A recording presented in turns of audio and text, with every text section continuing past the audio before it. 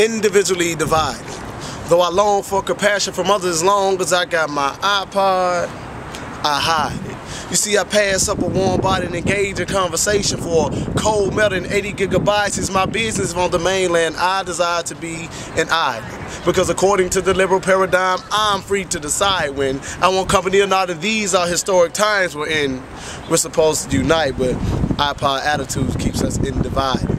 Besides, it takes too much time to make an acquaintance, and I'm timeless. Consistently having less time, wondering where time went. Don't worry how mine spent, mainly downloading songs and combining to put them on my playlist. So as I walk through the U of M's campus, I play it with my plugs in my ear. I cannot hear or learn sign language.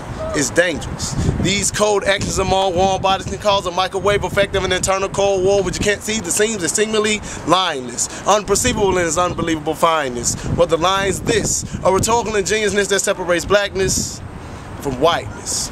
Asians from Hispanics from those from the Pacific Islands. Brave ones from those with the high cowardice. The youngest from the oldest. The meek from the boldest. The warm-hearted from those who have the coldest. The closed minds from those that are open. Just a whole list of different characteristics and people indulging in individual nonchalantness exposed by my poetic bluntness. Because we are trained to take our iPods to our homes, pet and play with our dogs while simultaneously downloading iTunes on our iPhones, surrounded by gadgets but alone. And I'm surprised with how no one sees that this concept of I-ness leaves us eyeless. You see, we walk around and say things like, he put the gun to his head and pulled the trigger. I didn't, but daily teasing and demeaning you might as well pull the trigger blindly. Walking around as if you got closed eyelids. And the powers that be push the concept of the individual because they know the only way to conquer a nation is to divide it. So they divide you all so that no state is united.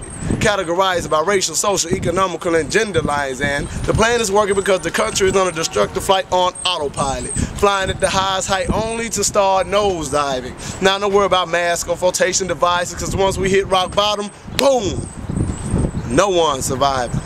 I once heard that tolerance and ignorance aids obliteration. So does I-ness.